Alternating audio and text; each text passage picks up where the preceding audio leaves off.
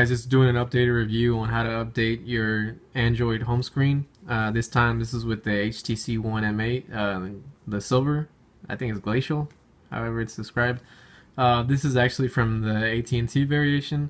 This one, this color just came out Friday, 25th. I think this is past Friday that just came through. I actually exchanged the S5 that I had for this one. For personal reasons. I know everybody has their opinions on what phone is better, but in my personal opinion, I think this phone is by far better.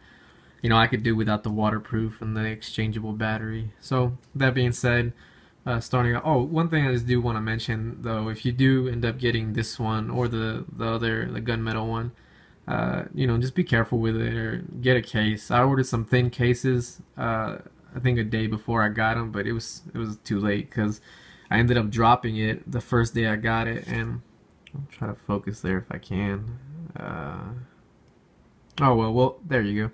There's just a few nicks here and up here. I didn't drop it that hard, but now I kind of feel like the phone doesn't look ugly, but it bugs me a little bit. But the cases I ordered should kind of cover them here, and I love carrying the phone without a case, but thankfully the cases I found were very, very thin, so they'll protect it from scratches and decent drops. Maybe not a hard drop, but oh well. So going into the phone, again, from my previous video, kind of explained how to get a pretty cool Android home screen look with another home launcher, and how to mask your regular icons on your regular home launcher, the stock one, whether you're using TouchWiz or Sense or whatever else you use.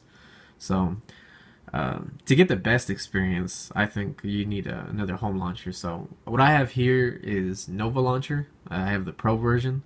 Probably run you about $3 or $4. I can't remember how much it is now. I just love the customization that comes with this. So in order to get it to look like this, what you'll do is go into the settings, and first off, for the grid, I have it by default at 7/6. You can kind of tweak it and see how they fit tighter or better. To me, they fit pretty nicely like that. So I do that by 7/6, and that's supposed to be a dock, but I took out the icons there and just left the app drawer and placed them up here. So that's how it all fits there like that. What else did I do? Oh, under look and feel, under their icon theme, all your icons will show up. All the icon packs will show up. I'm sorry. The ones that I like that I've downloaded recently is Velur, which is the one I'm using that you just saw. Moonshine's okay. It's very limited on how much they have. They have like under 100, I think. So unless you have under 100 apps, and even at that, who knows if it'll be masked or not. I like Lumos. Lumos is alright. Ivory would be my second favorite. My first favorite is Velur. And Blooms is actually still updating a lot. They have a ton, but they haven't masked everything I have, so that's why I don't use them yet. But this guy pushes out updates, weekly at least. So I have Velur. We'll just see how Ivory looks. That's what Ivory looks. Ivory's all like a plain white out icon pack, so I just prefer Velur. Go up here. Another thing that it doesn't irk me because I can fix it, but the thing you should be aware of is that Sense 6 has like tiny icons. So in order to get them bigger, I have to make them bigger up here under icon size. So I have mine increased at 115%, which look that big. I can go back here and make them their regular size down to 100. And you'll see the difference. They're a lot tinier. So that's by default how they look. So going back in here, icon size, going back up to 115. Okay. So if you do the 7/6 thing, you'll get the icons looking like that in the center, which there's a lot of people I follow on Google Plus for ideas about themes or how to make your home screen. And from what I've seen, the majority of the people have their setup kind of like this. They'll have a widget up here, weather clock, whatever, floats their boat, and then they got them tightly packed like that, which I think looks good. And a lot of people, have it like that. It's from the ones I've been seeing on Google Plus. So I've been kind of followed suit and done the same. The reason for that being there is actually a quick mention. If anybody else has this problem, I have noticed that the device is kind of tall, as well as a lot of other people have mentioned. I haven't found anything that kind of fixed the power button problem as far as having to touch it to make it sleep. And I know there's an app called Knock Lock, but it doesn't really work very well because wherever it is that you're touching, kind of it grays out, not grays out, but it disables whatever's there. So if you go into your app drawer and the Knock Lock space is there, you won't be able to touch whatever app is there. So I have that just for quick toggle so that I don't have to actually reach all the way into here. But another thing is that another thing that kind of bothered me was like going into the settings or just going into any kind of toggle up here. So that's why I have that up there. But another thing I like about this launcher is that the gestures it has implemented in it. For example, I have the double tap going into Nova settings. I have the swipe up going into regular settings. And for notifications, I don't have to actually reach up to the notification bar. I can reach down here and then it'll automatically go down. So that's to kind of help out with, you know, one-handed use. So again, these widgets up here from my previous video, sorry, I'm having regressing on grammar.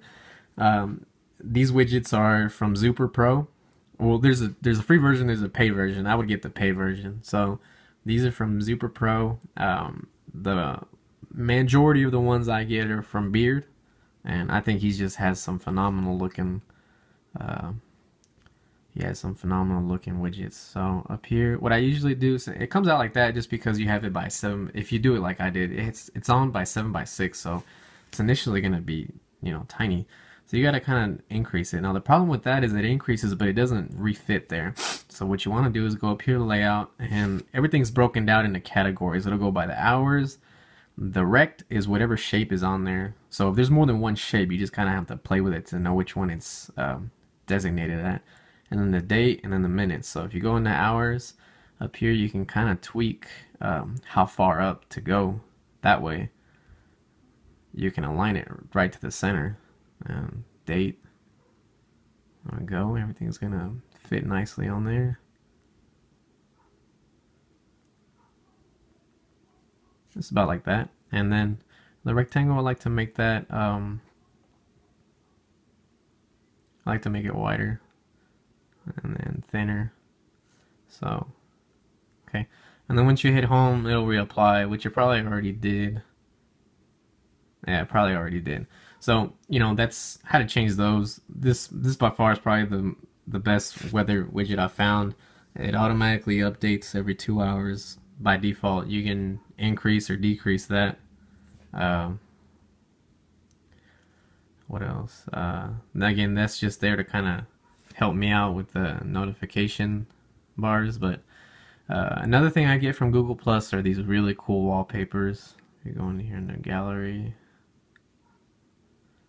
These are all the ones I've downloaded from there. So they're really, really nice. That's probably my favorite one. But again,